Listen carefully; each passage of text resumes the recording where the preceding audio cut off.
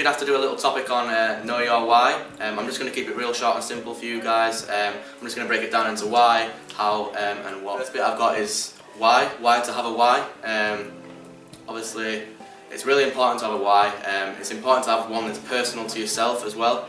A lot of people when they first start they try and focus on other people's whys, but eventually that's not going to be enough to motivate you.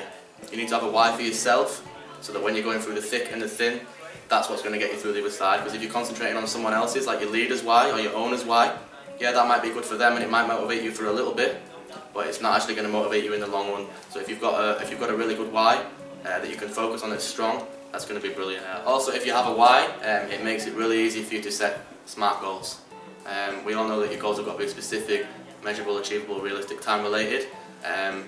So if you've got a why, then it makes it easier to work towards. It makes it easier to set them smart goals because you've got an end product that you're working towards. Whereas if you've got nothing you're working towards, then it can't really be specific, it can't be measurable. Whereas if you've got something that you want to achieve, then obviously you can make them goals really smart.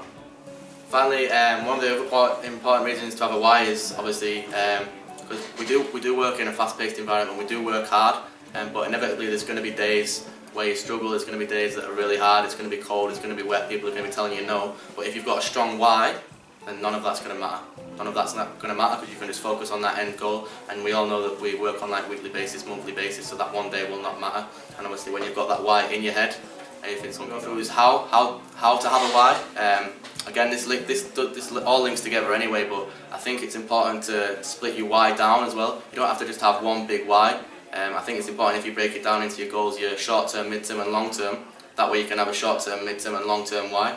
Because what motivates me, my big why for the future, let's say one of my whys is I want to pay off my mum and dad's mortgage, I want to buy my dad an Aston Martin, well that's not going to happen tomorrow.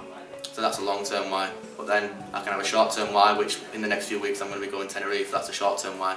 So if you break it down into them short-term, mid-term and long-terms, then your whys will motivate you a lot better because, again, they can be much more achievable. So I think you can have multiple whys and that'll help bring you. Finally, obviously, what is your why? It's pretty self-explanatory to be honest, but it's important that you sit down and you do have a think about it because it can be anything. It doesn't have to just be something that you want to achieve in the business, it can be something outside the business as well. You can, like I say, you can have multiple whys, so it can be a number of things.